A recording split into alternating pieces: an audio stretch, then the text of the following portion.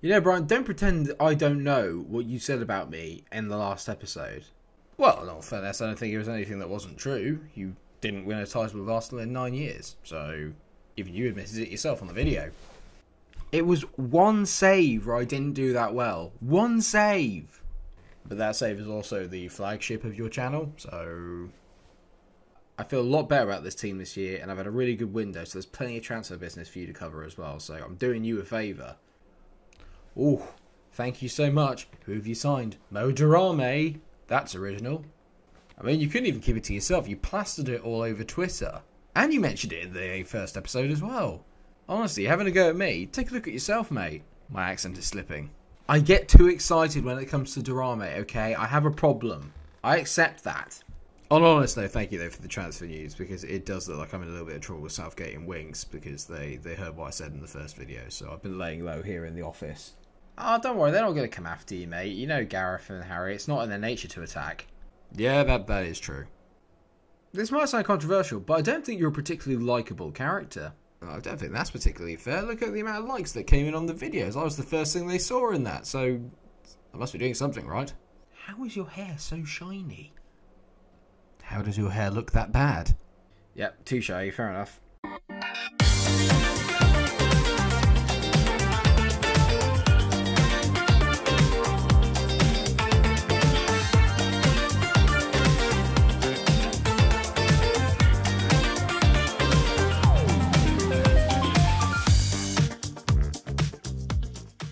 Hello viewers and welcome to episode 2 of my FM21 beta save with Leicester. First off, I want to say a massive thank you to all the people that watched the season opener and also left a like on the video. You guys absolutely smashed the target at 25 likes I needed to be able to do a double upload day. So here is the first one for you. And of course, it is the season opener against Tottenham. I would call them title rivals, but we're not going to win the league and neither are they. So let's just say they're Europa League rivals. A little bit of Tottenham banter there for you all. You can't go wrong with a bit of Tottenham banter. Actually, most North London clubs are banter FC at the moment. Sorry Arsenal fans. No offence meant. Sorry, take a joke. The important thing to know that a lot has happened, and obviously we are at the moment in a bit of a weird situation because it's the 12th of September and the season is only just starting now, whereas obviously normally the season would be in August. So it looks like FM have taken lockdown into account. It's really well done so far. I've really enjoyed the game and I've enjoyed the transfers a lot. And I'm about to walk you through why. I would like you to know that there are still ongoing transfers that I have not completed yet. But let's get through the ones that have been done, and we'll start with the outs, as we would normally do. And of course, Islam Samani has gone. Alright, he went for £7.5 million to Zenit St. Petersburg, gone over and joined Dejan Lovren in the Premier League Rejects Club. More than happy to let him go. Plus, it was a lot of money off of there. He was on 80k a week, so to get him off of the bill, very, very important.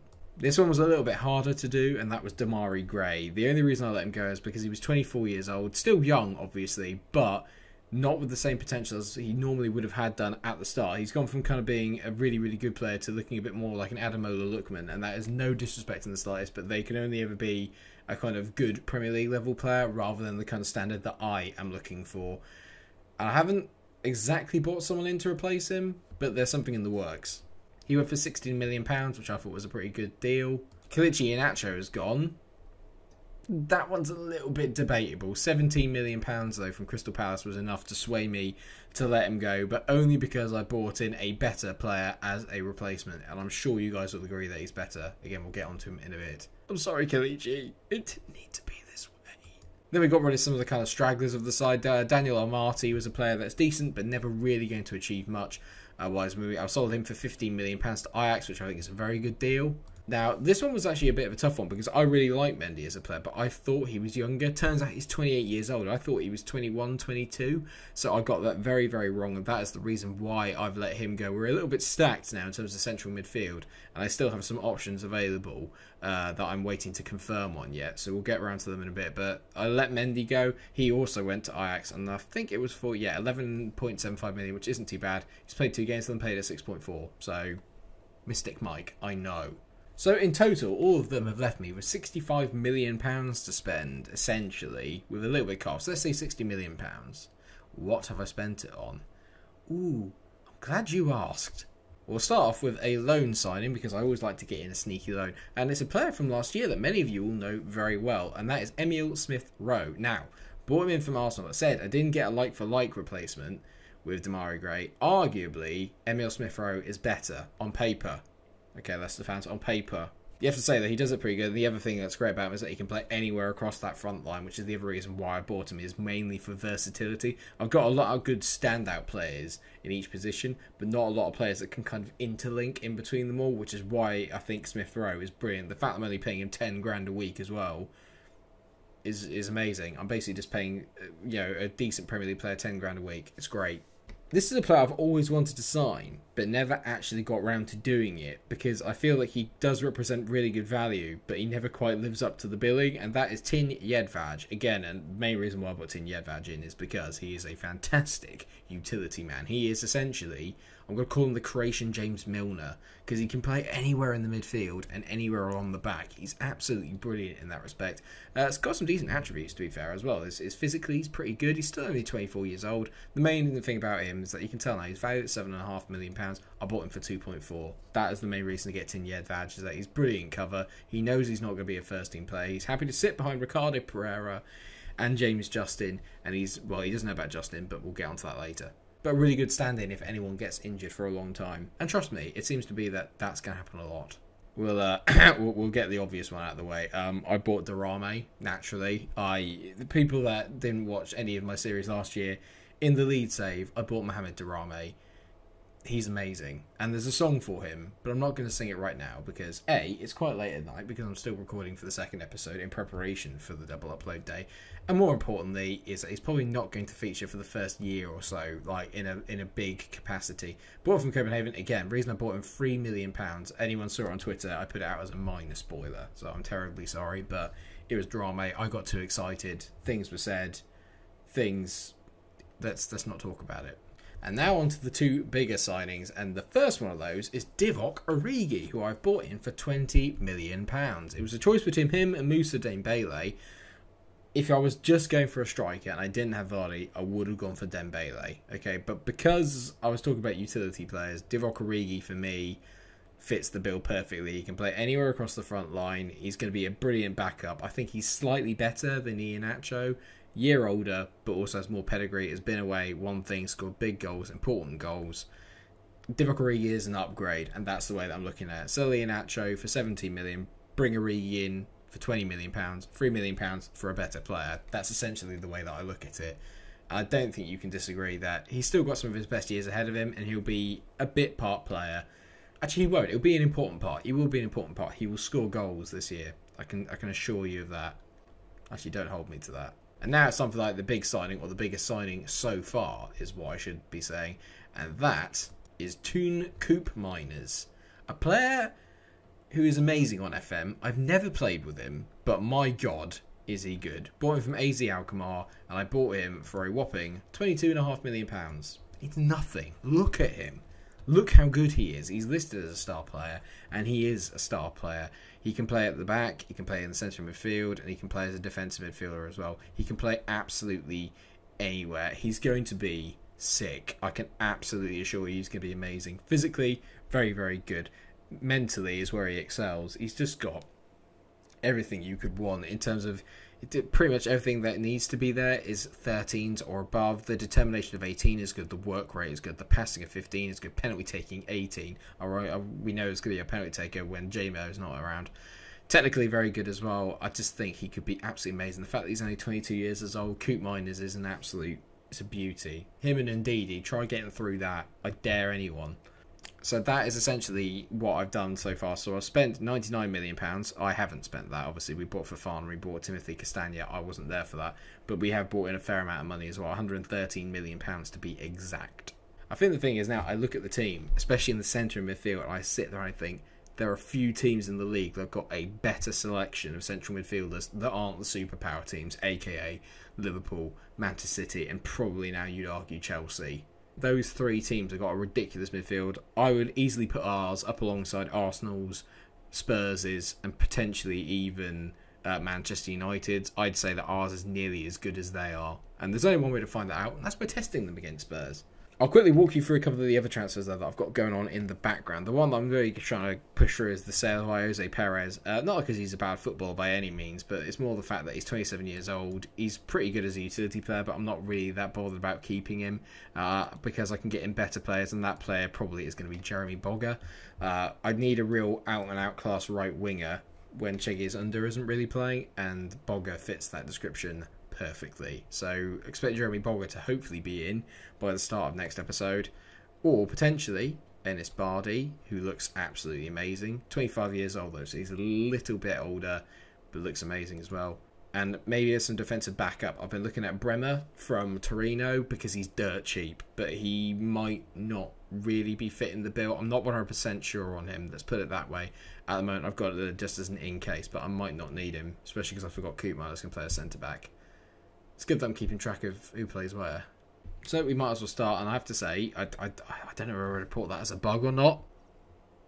Hey, sorry Arsenal fans. I'm really laying into the Arsenal and North London clubs today. It's just banter. It's just banter. So this is my first game on FM because I've not played any of the friendlies. Okay, so this is my first game as well. Tactical meeting. What does this mean? This is basically the backroom staff telling me what I need to do. This is interesting then. So they've changed the way that they've done the risk of injury and the actual way that the guys are fit. I think it's safe to say. So they're saying maintaining sharpness. This is all very interesting. A very different way of doing it. I'm not sure if I like it or if it's a little bit OTT. I'm not 100% sure, but I think let's give it a go though. It looks quite interesting. Anyway, in terms of the team like them, we're going to go for Spurs today. I don't want to sit back and wonder what if. I'm a very attack-minded man, as we all know. So what I've done then is I'm hoping I can get these two to work brilliantly, as in Ndidi and Tielemans together. If I can get them working in tandem, we're going to be an absolute business. First of all, we're playing a gegenpress system, okay? We're playing the 4-3-3. This is essentially what I had last year. Apart from that, we've not got the number 10. I've got a defensive midfielder because I still want to give Spurs some sort of respect. And this is, to be fair, the way that most football's kind of going these days. It's less 4-2-3-1, more 3-3-3.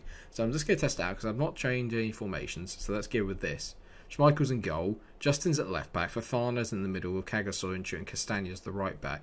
Obviously Ricardo Pereira's out injured, Johnny Evans is suspended, otherwise he'd be in for Fofana. Okay, so this kind of explains what I mean by at the centre back. I'm not 100% sure if we're strong enough, which is why I want to get Bremer in at the same time.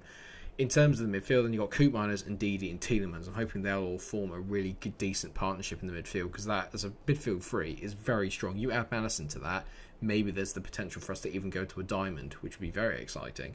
Harvey Bard's going to be playing on the left, Cengiz Under is going to be playing on the right, and Jamie Vardy is obviously leading the line up front. In terms of new signings, then Koopmeiners obviously making his debut in this. Fofana would be making his debut as well, as would Castaña and Cengiz Under. So there's a lot of new players in this team. On the bench, though, we've got Divock, Origi, and Tin Yedvaj. In terms of new signings, those are the only ones that are there. This is new then. So your tactical decisions always elicit a reaction from the squad. So Huri Tielemans lacks tactical familiarity with the formation. That's interesting. Hopefully he'll get over it. What a great bit of management that is, Mike. Oh my god, what's this? Hello everyone, post-production Mike here. Prepare to have a bit of a laugh because you've already probably heard the sound in the background. That's the sound that no one ever plays on FM because it's the stadium effects, etc. But this numpty didn't realise that because he didn't have his headphones on. So enjoy me trying to talk over the sound of the dull.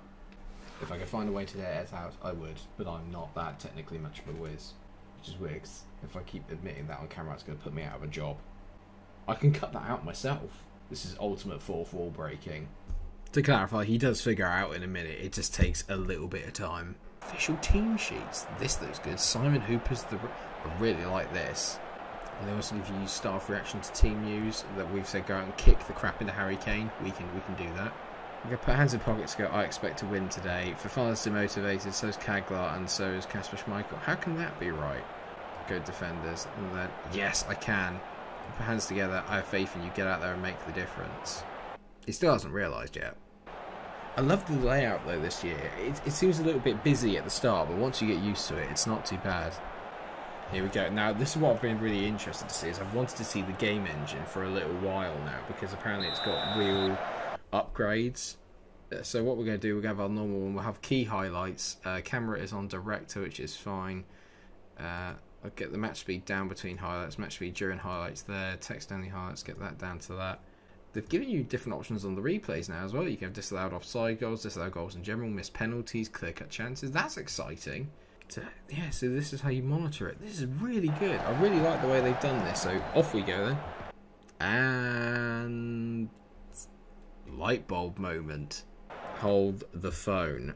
I'm not sure if you guys can even hear me there because there's sound. Sound's off. Never ever have this camera sound in Football Manager. It's Harvey Barnes already. Goes in towards the byline. Doherty makes a decent tackle. I really like the way this looks. Eric Dyer, we can definitely get Eric Dyer if we can. Reguilon's such a great signing for Spurs. It's very irritating. And Domblé gives the ball away there, though, and that's well done by Koopmeiners and Kagler, Soyuncu. Right, we're on the attack here now. We're looking for Vards over the top. It's always a good tactic. Tielemans, lovely ball. He's into Vardy. Oh! It's a great save by Hugo Lloris there. Oh, it wasn't a save, it went wide. I'm not sure, still not sure about the hearts in terms of like the fitness. I'm still not sure how I feel about that. I like having the percentages in terms of the hearts, if that makes any sense. And I can't tell if it's inspired my team or not. I didn't really see where it said if they were motivated or not by what I said. Well, 0-0 at the break. I mean, it's not been the most exciting game, but we've had a couple of highlights. And I have to say, I've been very impressed with the way that it looks. We've got half-time backing of ice. What's this? Basically, we've absolutely battered them because look at that. We've had 17 shots, 5 on target. So our XG target is going out through the roof. Oh my god, you can throw a water bottle. I know that we were all joking about it, but yes. I guess our hands together. We've been the better team here. Keep doing what you're doing and we'll be just fine. Come on then, boys. Out we go again. I have to say, guys, what are you making of this? If you've been playing the FM21 beta, what have you been making of this new setup? I really like this a lot. I think this is a vast improvement. A vast improvement. I'm going to go... I'll go encourage again. I'm wondering if I can make an attacking change here. Oh my god, you can do it down here. This is amazing. What I'm going to do is I'm actually going to take Koopmeiners off. I'm going to bring on James Maddison because I think Madders has got this and he's got something in his locker which we can really use. So I'm going to get Madders on, get him on an attacking midfielder attack. I'm going to let the boys go for it a little bit. And I'm going to stop Indeed being a box-to-box and get him playing as a deep line playmaker on defend. Get him to sit back a little bit. But just force the issue a bit more. Get Maddison on because he's the man that can make stuff happen out of nowhere. And funnily enough, as soon as I bring him on, there's a highlight. They shouldn't be able to create anything because Harry Winks is on the pitch. So you can't really pass the ball forward if you're going sideways, can you, Harry? James Justin's done very well today, and Ndidi into Tielemans. That midfield pivot is so good. Ndidi, ball over the top line for Castagno, whips it in. Maddison! Oh, he's headed it over the bar. Unlucky JMO. It's going to get annoying there. I'll have to call it Madders, and then Vards is going to have to be... Well, I was going to say JMO, but he might as well just be Vards, because that's what I just called him. Free kick. Madders whips it in. Vardy! Jamie Vardy's... Oh, you git. Has he disallowed it? I wondered if it was offside. Has he disallowed it? Oh, there's VAR, but like it's coming up properly. I think they're going to disallow this. He was off. Is he onside or is he off? Nah, he's miles off, to be fair. That's a good decision. It's a great decision. It's an annoying decision. 5 minutes to go. I don't think we're going to get anything out of this. I'm going to bring on Jedvaj for Timothy Castagna because Castagna is absolutely shattered. So let's bring on Jedvaj for his debut as well. He's only got to last 5 minutes. I'm going to be a little bit, I don't want to say disappointed if we don't beat Spurs. Don't you dare. Winks. Great take by Kasper Schmeichel. They didn't have anyone in the box there really while I say that. Look at them all running back. But it didn't feel like it. That's a great ball by Kasper. Now we're on the counter. This is where we are good. Go on, Under. Chiggies. Dinks it. Divock! Oh, Divock. Oh, Divock Origi. That was your moment, mate. It's the 92nd minute. We've won the ball back here again. Oh, no Under's given it away. Not to Winks. Not after all the crap I've given him. Thank God for that. Thank God it was Harry Winks and not the other Harry, because that would have been embarrassing and very frustrating. Well, a 0-0. We absolutely battered them. I mean, look at that. That tells you everything you need to know. We absolutely battered them during that game. We just didn't get the goal we deserved. But in terms of performance, I'm pretty happy. I'm going to say I'm happy with that performance. I'm pretty happy. Lots of players that are motivated and inspired. I like that. It's a little bit more all over the place, but I quite like the way that they've done it, if that makes any sense. I'm feeling quite good about that. That was a decent, solid first performance, I have to say, because Spurs are going to be our rivals come the end of the season. We are going to be around about the same place. So to have that was a really, really big thing. I'm pleasantly quite surprised.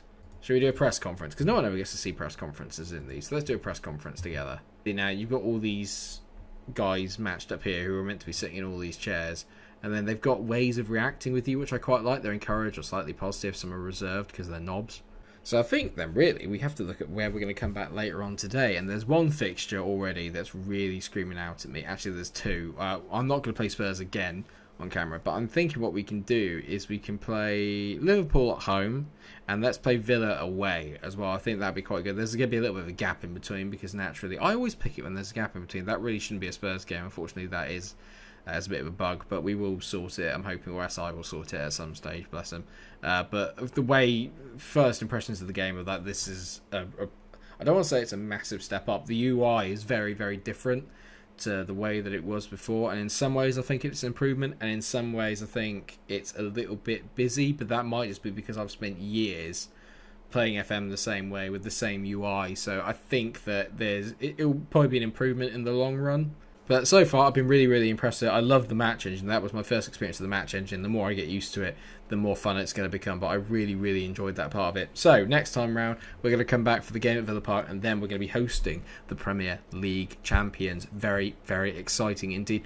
Let me know how your FM saves are going on. Are you enjoying yourself? Are you having fun? And more importantly, are you enjoying this series? Because if you are, you know what to do. Drop a like on the video, share, and subscribe. Make sure that you come back for the next episode. There'll be more signings, plenty of action, plenty of games, and hopefully plenty of goals. Let's hope so anyway. Thank you so much for watching the episode. Take care of yourselves, everyone. Until I see you again for another episode of my FM21 series. Stay cool.